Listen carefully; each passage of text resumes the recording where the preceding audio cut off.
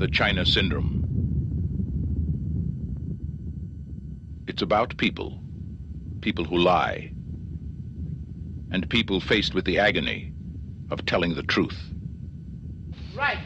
People like Kimberly Wells, a television reporter paid to smile, not to think. A few words about a veterinarian who makes house calls on sick fish.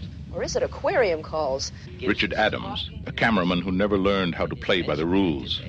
Wait till you get in that other room, get that radiation all over that cute little body. Jack Goodell, an engineer who knows too much to tell the truth. In anything that man ever does, there's some element of risk, right? Well, that's why we have what we call defense in depth. And cares too much to lie. No accident. It will start with a tremor in a nuclear power plant. Where it will end will depend on 3 people.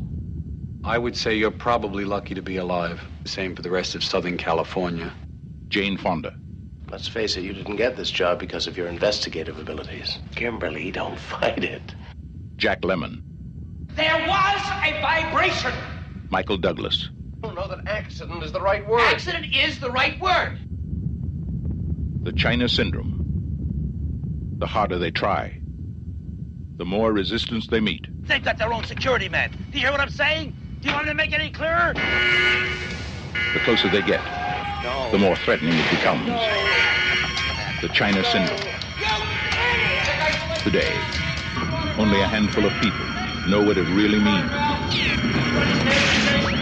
And they're scared. Everybody keep your station! Everybody keep your station! Soon, you will know. The China Syndrome.